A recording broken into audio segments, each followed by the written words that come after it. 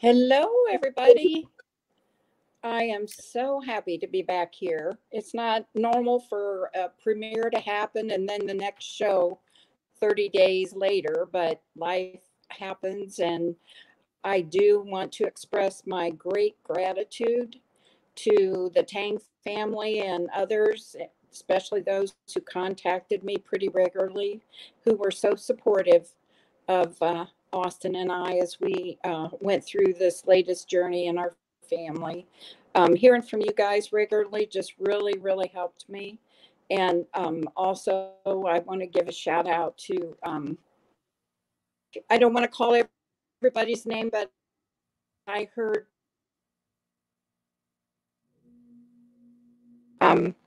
we are back and going to be running some things that are kind of educational. And that's always been a big focus of mine, is to try to educate people on what you're doing, saying, take what you're learning, pass it on to somebody else. That's a huge thing in life. And today we're going to talk about some terminology that's frequently used in the atheist community. And when I first came into it, it was very unknown to me. I felt like y'all were speaking a different language and I couldn't grasp it until I started reading through a dictionary. And so I wanted to pull things together to kind of define some terminology and to make a glossary.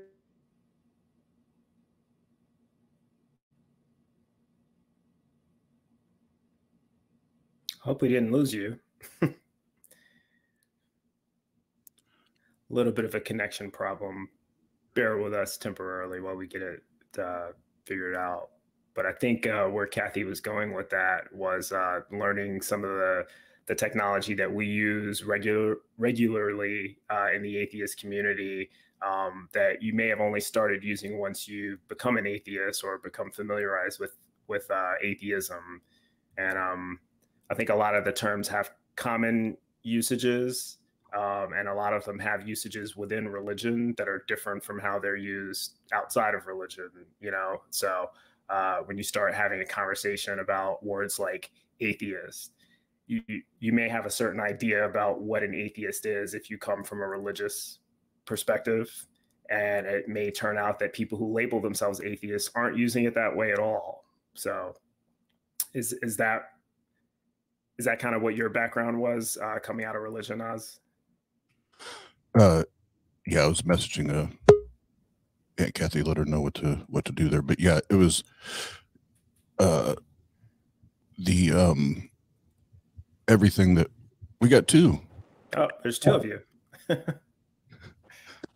So but yeah, it was It said, yeah, go ahead. My internet, my router's just like 3 feet away from me. Oh, okay. I was just making sure you're connected. So yeah. Okay. Are we good? Can we try again? So far, so good. Yeah, just pick up where you were. Okay. Well, I forget where I was, but anyway. Learning new terms. And, oh my gosh, we are learning new terms, but I wanted to challenge you with something first. And I want you to put on your Christian hat. I'm sorry to make you do that, but this will help. That's fine. I do it all the time. Okay, put on your Christian hat. There's two people here I want you to meet, and then I want you to listen in on their conversation. Okay? All right. So,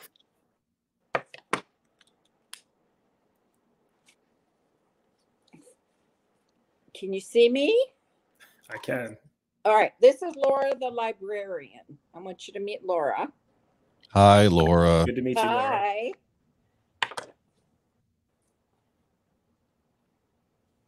Hey, y'all.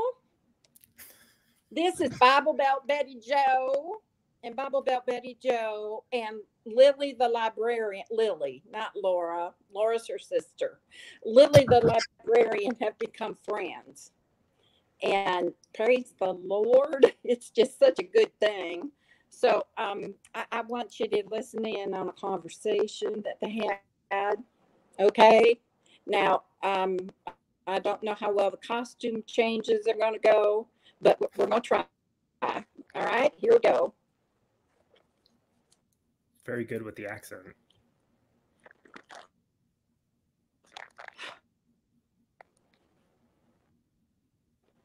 Betty Joe, Betty Joe, smear Betty Joe.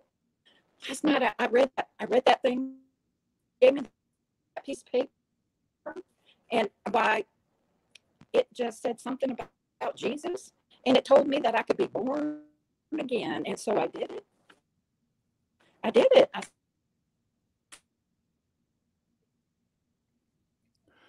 Aunt Kathy, if you hear me, I think we might be better off not being on your Wi-Fi. Well, sometimes my cell phone signal's better. So for everybody out there, Aunt Kathy ordered a bunch of new equipment and it didn't show up. So we will not have these issues in the future. No. And actually, I think it may have been a cleaner signal with the accelerometer turned off and her phone flipped the other way. It seemed like it was using less bandwidth that way. So I would recommend undoing that setting. So yeah. We're going to get it figured out, though, because this is going to be entertaining. Right. Are we back? Yep. And Kathy, Bryce had a good idea. If you want to, real quick, I'll take you off the screen and go back and undo the setting that. Can you hear me? You're so choppy, I can't understand it. Might try typing it in the chat, but I think once she resolves that issue, because it was perfectly clear with the accelerometer disengaged. So, and I want to get to the end of that because I want to know how she was able to do that, those accents. You guys are not from the South, right? Or Aunt Kathy is not from the South, I don't think. Well, she spent quite a while down there, and pretty far south. So there's a little bit of an influence there. Mm-hmm. I'm very careful whenever I put on a faux accent. I mean, I'm not careful, but I try to be because I feel like I don't want to stereotype people, or I don't want to, perpetuate negative stereotypes. Usually when I put on an accent from that area, it's trying to make, that brand of Christianity look pretty bad. And I don't even know why. So, but I don't think that that's what Aunt Kathy is doing here. And Aunt Kathy, if you can hear me, if you go into those settings and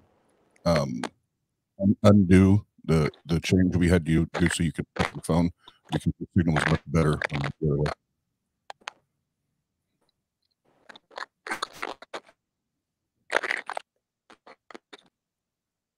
Yeah, hopefully she heard that, but she should be able to hear us. But it sounded like she was having difficulty. It sounded like she said it was choppy as well. Yeah. But what do you think about that? Am I worrying too much about misrepresenting or perpetuating negative stereotypes by trying to police myself with the accents? Because I did a video on my own YouTube channel where I kind of was doing that.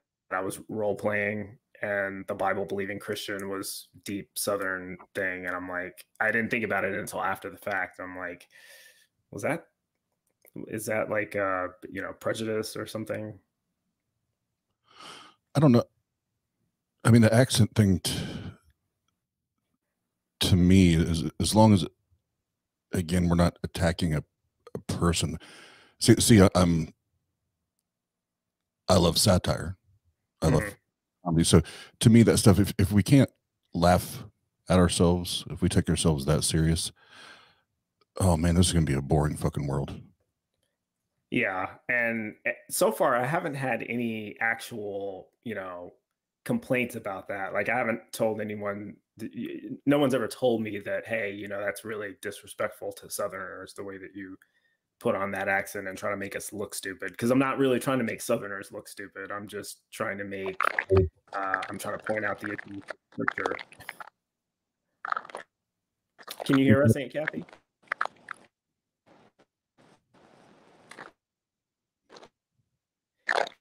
So it still looks like it's in horizontal to me. So she may have to be walked through that procedure. But yeah, what was I talking about? No one's ever told me that that they thought I was offensive for that reason. So maybe I'm just like overthinking it and overreacting. Yeah, I'm gonna text her, that way she gets the ping. I'm actually on Wi-Fi myself, and now I'm thinking I'm a little nervous. I feel like maybe I should have plugged in, because it would suck if the same thing happened to me. But modern technology, folks. So try to bear with us. I could start talking about words and the meanings of words and whether they have meanings, and kind of giving you my spiel about that, but I don't want to usurp anything that Kathy has planned, and I'm sure that we're planning to get to that. Yeah, yep, and we'll get there. We'll help Aunt Kathy. No big deal. But I was, when she had this idea, I was excited, because I was like, no, I remember when I first started kind of tiptoeing around, you know, atheist YouTube channels and then Discords, and I'm like, nobody at church ever taught me this shit. What in the hell are they talking about? The words that you're talking about. What were some of the words that you learned for the first time having become an atheist? Fallacy. Well, that's kind of an important one, because you're probably using a lot of them as a theist, I suspect. Yep. Yeah. It's well, it's all one big fallacy. It's just one big circular argument. Yeah, and I'm wondering. I don't know if fallacy is one of the words that there she is. Hey, Kathy, if you can hear us, can you keep your phone back a long ways? See if that.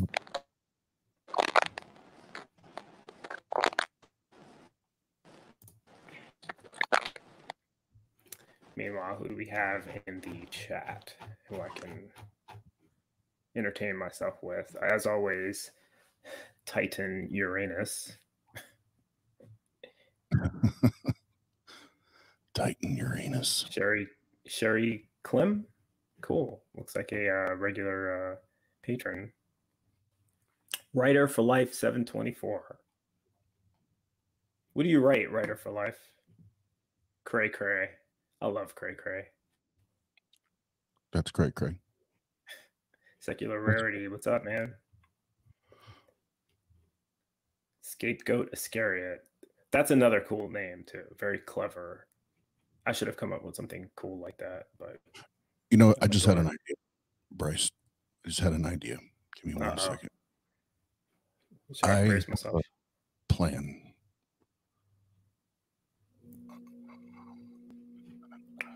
What's your plan?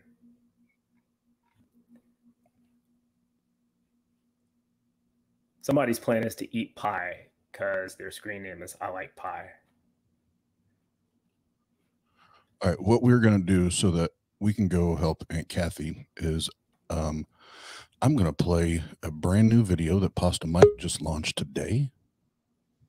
And that gives us an opportunity to go backstage and help Aunt Kathy. How about that?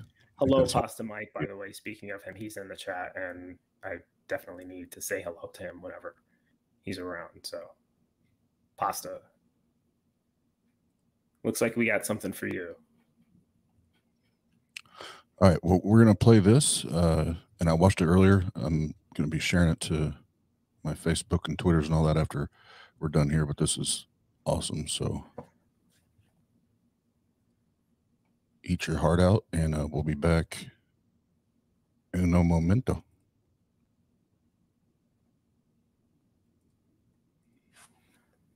Nope, that's not what I want.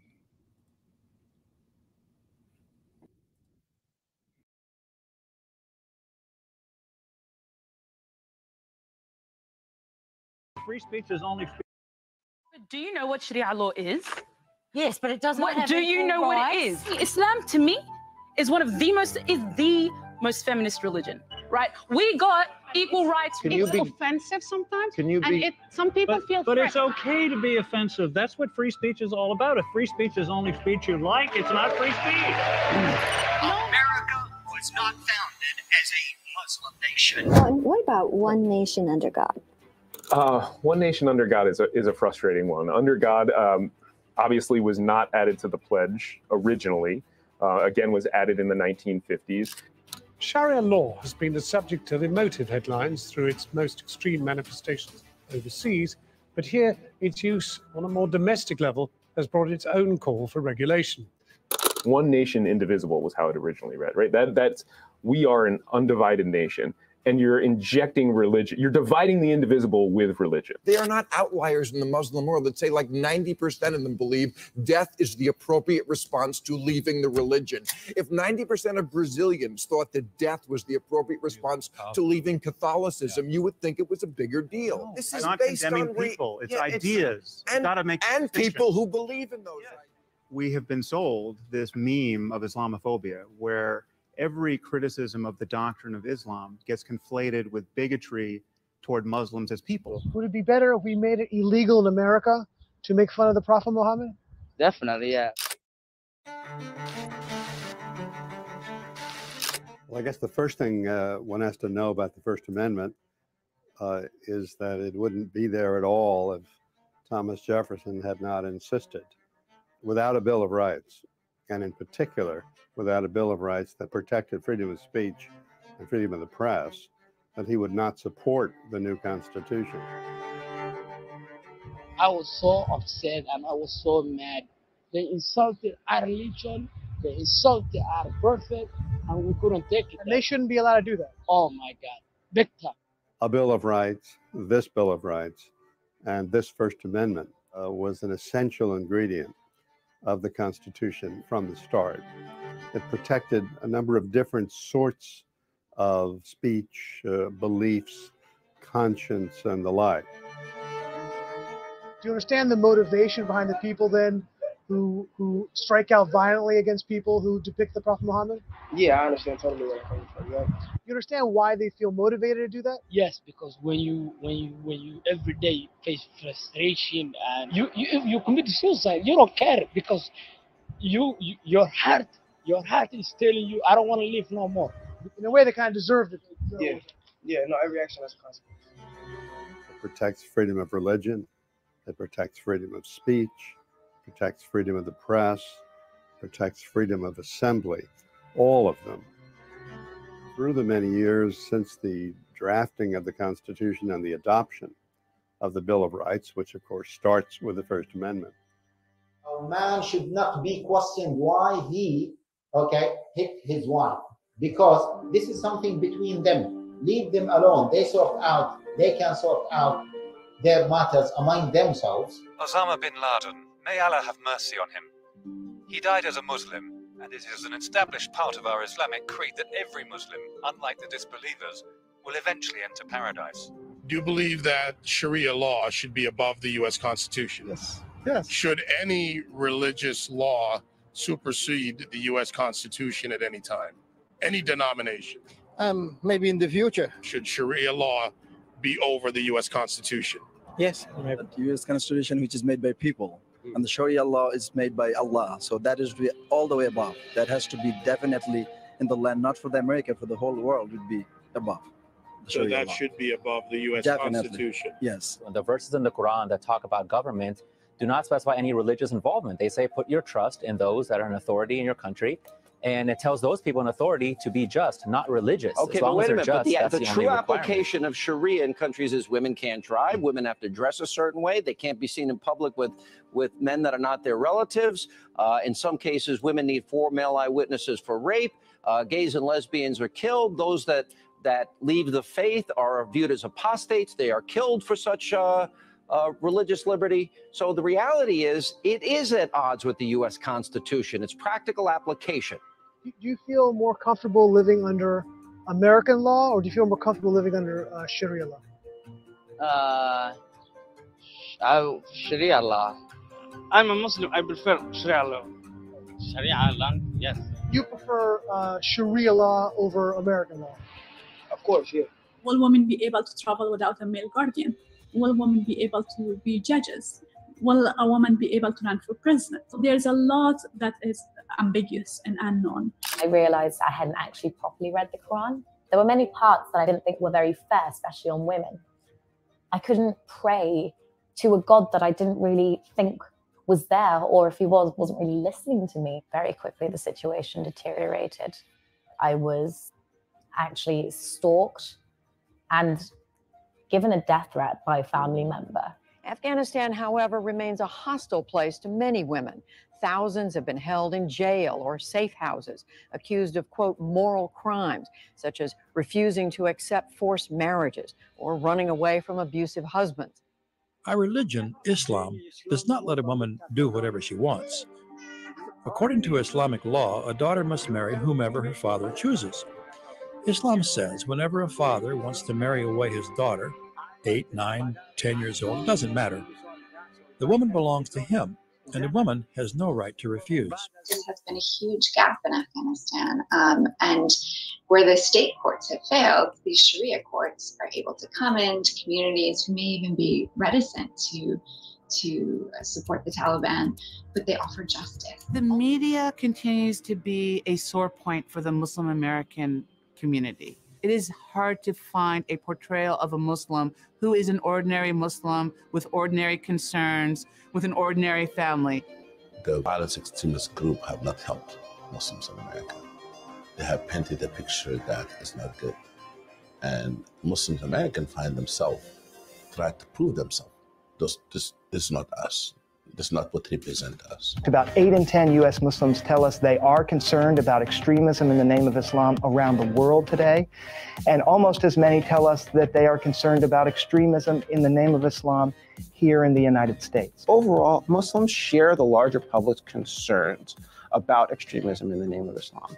If anything, Muslims are actually more concerned about extremism in the name of The fear for Muslims is that we are people who follow a faith that asks us to kill people and hurt others, which is not the case, but that's what people believe. With the political climate that we're in today, certain people in certain positions play on that fear and play on that ignorance. So to summarize, what do you think the import of freedom of religion has been in the United States? The import of freedom of religion has been to allow us to come together in ways that we might not come together. That's number one. That's arguably the civic republicanism piece of the puzzle. On the other hand, or at least from a natural rights perspective, it allows individuals to live out their maximum life. It allows them to say, this is what I believe, and government can't stop me from believing that. And in that vein, it recognizes that people have rights of conscience. When we add those things together, in theory, it will move us toward a more perfect union. Not surprisingly, that's why First Amendment rights, particularly the free exercise rights and the non-establishment clause, combine in order to make sure that we can move toward a more perfect union.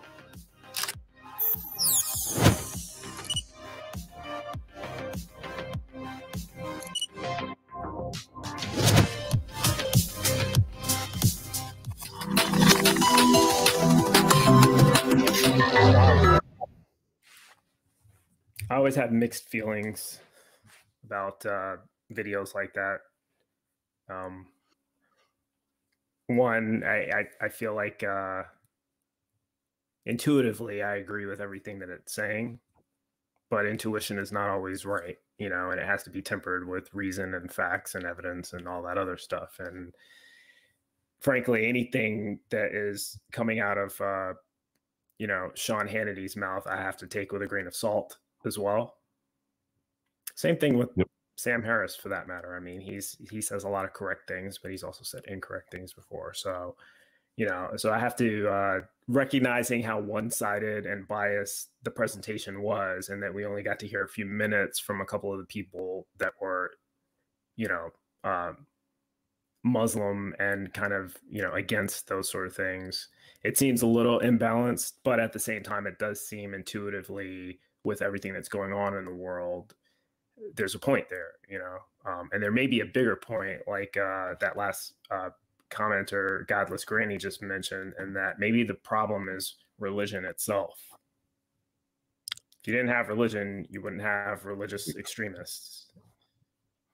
Yeah, and going to that extreme and the atrocities that have been had by the hands of many different religions. That's, and then, you know, even my experience in the last, you know, 3 weeks, 4 weeks, on a much, you know, smaller scale, is why I'm, if not, I'm damn close to sharing Hitchens' position that religion poisons everything. I mean, that the more, you know, the older I get, the more I learn, the more life experiences I have, and the more I observe and watch the world and what religion does, I can't not get pushed further in that direction. As what is your position now, or what was your position prior, that religion didn't poison everything? Or it poisoned some things and not others? Trying to be, I guess, charitable, you know, especially when I first, because it went like, it was like a kind of, I had a little bit of a roller coaster ride. So deconversion, and I was like, fuck religion, God, everything. Then once I got to the angry atheist and more to the empathetic, sympathetic part, it was like, well, you know, maybe there are some good things that religion does. And then the more I continued to study and observe and study, I'm like, no, I actually, I don't think I can get behind that, you know.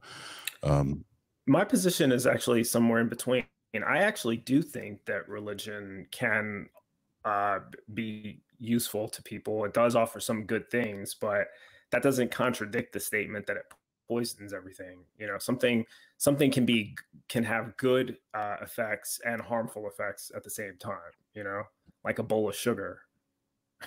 Sugar tastes good. If someone's having a hypoglycemic reaction, they may need a spoonful of sugar, you know. But if you just eat the entire bowl of sugar, you may go into a diabetic coma. So, you know, it's like sugar is poison if it's, you know, ingested in huge quantities.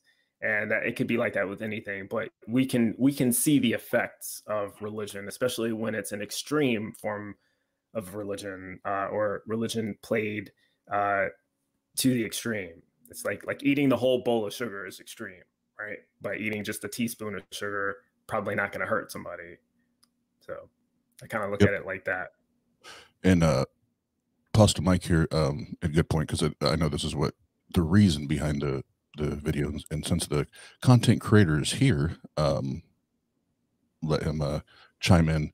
The point is simple. It's the First Amendment. It's not really to do with Muslims, rather the countries that rule with religion, unlike the U.S.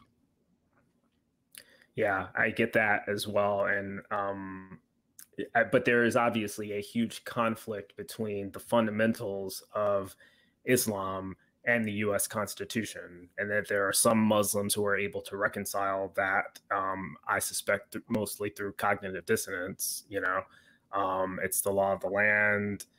We have to obey the law of the land, although they may in the back of their mind believe that Sharia is superior. They're not actively out there trying to make it the law of the land. Whereas these other Muslims, clearly, if it were up to them, Sharia law would be the only law. But that's in direct conflict with the U.S. Constitution. There is no such thing as Christian law. Unless you're in the church building, then they have their own rules and laws. But yeah, as far as what govern all of us, yeah. Yeah. There is Jewish law, which they don't follow for the most part. You know, they follow some of them, but others not so much. No, they don't cherry pick. They never cherry pick. Yeah, but Christianity, the advantage, I guess, of Christianity, at least from my perspective, I forgot to take my Christian hat off, so I probably should do that at some point. I'll do it after this point. But the advantage of Christianity relative to some of the other religions that we're talking about with respect to the law is Christ freed us from the law, right? So there's no law in Christianity. It's all faith. You don't have to be a slave to the law. You still have to obey the law of the lands and render unto Caesar what is Caesar's, but Christ didn't give you any laws that he expected you to follow. He gave 2 commandments, love God with all your heart, mind, body, soul, however he puts it, and then love your neighbor as yourself. And then all the laws fulfilled with that. So that would be my answer, my Christian answer. And I gotta get that thing off. There we go. I'm back. In reality, here we go. Yeah. Normalizing atheism, aka the Pasta Man, Pasta Mike. Religious law refers to ethical and moral codes taught by religions. Examples include Christian canon law, Islamic Sharia, Jewish, I always forget how to say that, but you can read it, and Hindu law. Yeah, and that's a good point too. And this goes back to what the theme of this episode was originally supposed to be, how words are used, right? How the word law in this case has kind of a different connotation. And it does, I think, mean all of those things in a certain context. I think that if you were to go inside the religions themselves, because that's more of an objective description of what religious law is, but from within the religion of Judaism, they would say, no, it's God's law. It's an expectation, and we are authorized to enforce it. We can put people to death based on an infraction of God's law. The Muslims probably would say the same thing. I mean, the Quran, the Quran, if I'm pronouncing it correctly, does have instructions about, what the punishment for violating Allah's law ought to be, and the Hadiths take it a step further. So yeah, in the objective, broader context, religious law isn't necessarily a law in the same sense that we think, the government authorities are. But from the religious perspective, the reason they call it a law and not, religious suggestions or religious ideas is because to them, this is something to be enforced, whether you, and like, it's not up to the individual whether they're going to follow the law or not. It's a law, and therefore, if you don't follow it, there are consequences, so to speak. Yeah, they're not godly guidelines. No, they're laws for a damn good reason according to their God. No, they're laws for good reason according to the people, suggesting that this is from a God, right? Because we don't have any of the gods here to explain whether they exist, much less that they gave any laws at all. So this is people passing down laws that they are asserting from a God. I think that's what you probably meant. Yeah, now you're just raining on my parade, Bryce. Just raining. I'm just kidding. All right, a couple things here. Let's do this real quick. We'll make it brief. But if you didn't know already, now you're gonna know. October 9th and 10th in Fort Wayne, Indiana, we have the first ever TANG meetup. It's titled Better. It's about having better conversations. How do we improve our interactions, and hopefully to make an impact, make a difference. Hopefully that's our goal in doing that. And so we'll have tons of information, education, all that, but we're gonna have a damn blast as well. But Bryce, who's on that flyer there? Who's joining us? We got a whole bunch of people. We have the great Seth Andrews with his wonderful voice, Anthony Magnabosco, who I think inspires you with your street epistemology. We've got a great friend, Cynthia McDonald. She's been on my show a couple times. I can't wait to have her back, actually. The person I'm probably looking most forward to meeting, Dave Warnock. I don't know about you, Oz, but that's who I really want to meet as soon as possible. And then we've got friend, armchair debater, T-Jump. Tom Jump, and Dr. Josh Bowen, who he wrote a book recently, if I'm not mistaken. The book, yep, that's the one. The Atheist Handbook to the Old Testament. Thank you for moving your hand there and not covering up the volume 1. It's very important because it's the most important part. Yeah, because when there's a volume 1, number 2 is coming. Number volume 2 is coming. Volume 2. Sorry. Yeah, and another real quick plug. Starting this Sunday, 2 p.m. Eastern Time, Dr. Josh and I will be going through one of his other books, Learn to Read Ancient Sumerian. So go to Amazon, cop the book, and learn how to read an ancient language with us. And then lastly, finally, we got the hotel block rates and everything set. So up in the left-hand corner there, that's the Allen County War Memorial Coliseum, where we will be holding the event. And then right there in the bottom right-hand corner, that's the Holiday Inn right across the street from the Coliseum. So the phone number's on there, 260-482-3800.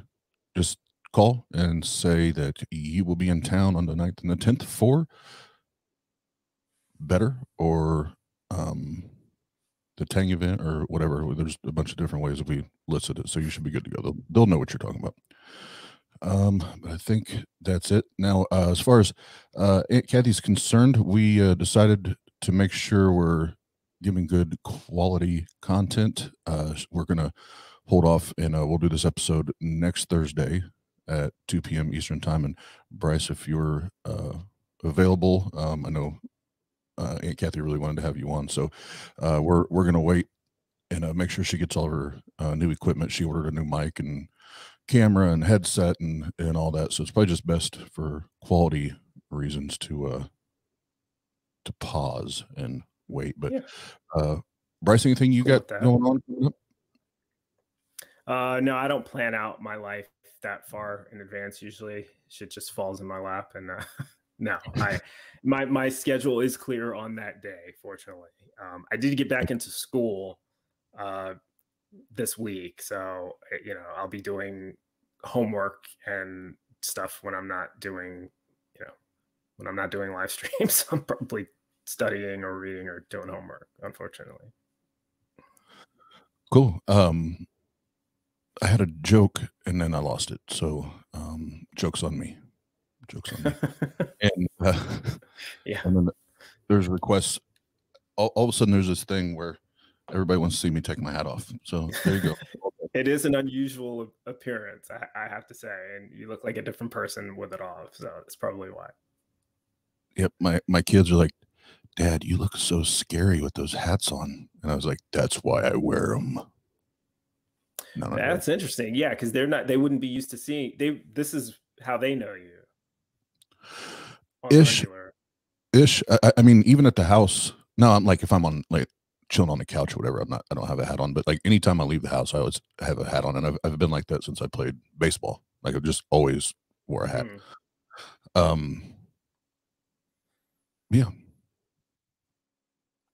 I don't think there's anything else. I was trying to think of anything else that we wanted to talk about. Yeah, we already plugged Josh's show. Oh, I just saw Josh was in there. What up? What up?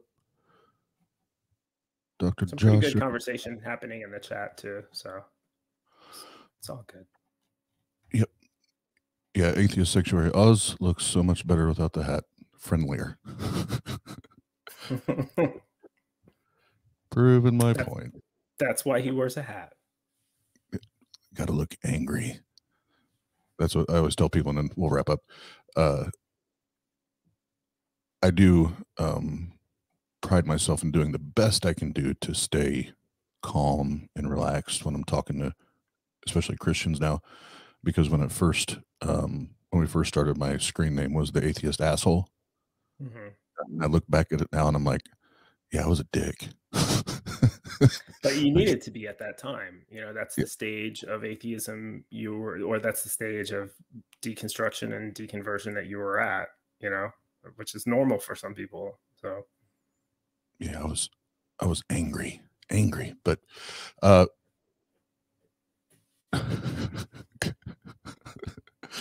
Go down, Baldy. All right. So we'll wrap it up again. Aunt Kathy